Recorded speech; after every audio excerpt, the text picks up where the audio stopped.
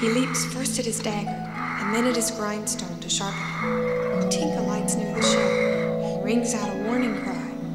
Oh, that is just my medicine, she says. Poisoned? Who could have poisoned it? I promised Wendy to take it, and I will as soon as I have sharpened my dagger. Tink, who sees its real color and remembers the red in the pirate's eye, nobly swallows the draught as Peter's hand is reaching for it. Why, Tink, you have drunk my medicine. She flutters strangely about the room, answering him now in very thin voice. Ouch! It was poison and you drank it to save my life?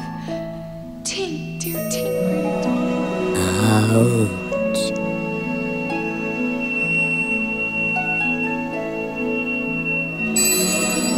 Scarcely tell what she is saying. She says she thinks she could get well again if children believed in fairies. Do you believe in fairies? Say quick that you believe. I do. If you believe, clap your hands.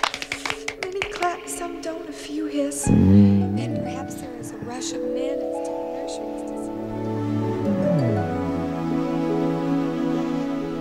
But Tink is saying, thank you.